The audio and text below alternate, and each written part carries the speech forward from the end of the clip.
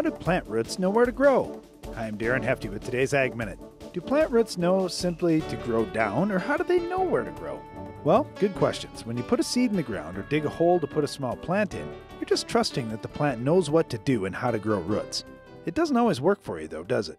Plant roots will grow to the path of least resistance. If there's a hard, compacted area in the soil, they'll try to grow along it or around it. If the water table is high, like on a wet year or inland close to a river, lake, or stream, the water table in the soil will actually stop plant roots from growing deeper as there's no oxygen in the soil for the roots. Some think roots grow towards fertilizer or even plant nutrients. They don't know where nutrients are, but when roots find them, they certainly expand in those areas. Root expansion also occurs in the presence of beneficial soil microbes that work with the roots in order to bring food in.